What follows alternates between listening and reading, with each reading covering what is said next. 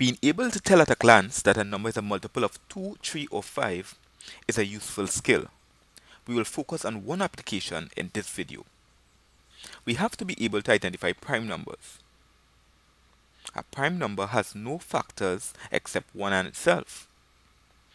If we are able to prove that a number has another factor, then we know that this number is actually a composite number. In this video, I will show a shortcut to determine if a number is a multiple of 3.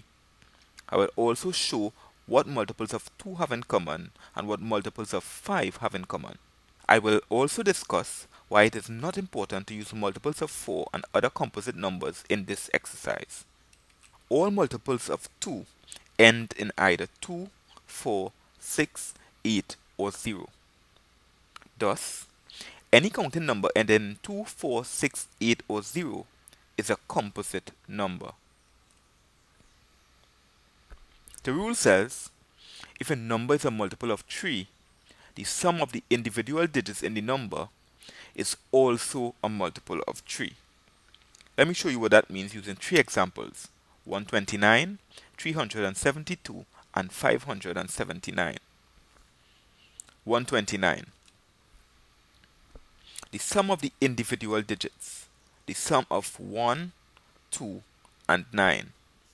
1 plus 2 plus 9 is equal to 12. 12 is a multiple of 3, so we conclude that 129 is also a multiple of 3. 372. 3 plus 7 plus 2 is equal to 12.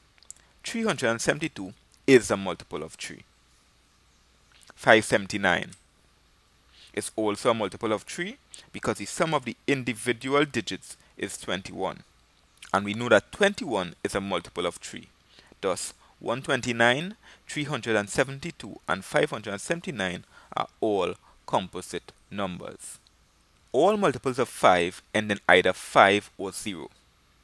Mr. Dube, what about 4? I noticed that you didn't use 4. If you are thinking this, good question. 4 is a composite number. Its factors are 1, 2, and 4. It follows that any number that is a multiple of 4 and 6 and all the others is also a multiple of 2. So if we can cross out all the multiples of 2, we are taking care of all the multiples of 4 and 6 and 8, etc. as well. That's why I use prime numbers, for efficiency. That's it.